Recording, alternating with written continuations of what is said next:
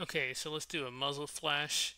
Let's add the muzzle flash to the scene, line it up. Let's scale it down. Let's set it to screen. Line it up. Turn it to a 3D layer. Rotate it so it's in the right angle. And let's test it. Alright, let's set it to add. Add is going to look a lot better. Let's add a shell that flies out of the gun.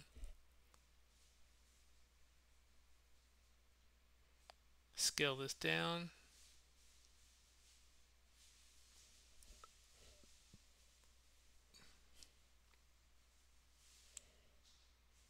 Press P on your keyboard to get the position, and then do a keyframe where you want the shell to fall.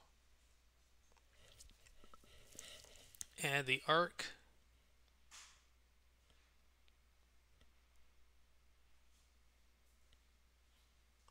And now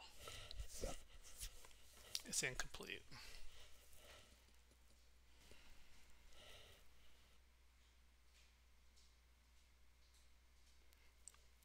Alright, so you see how I changed the keyframes a little bit?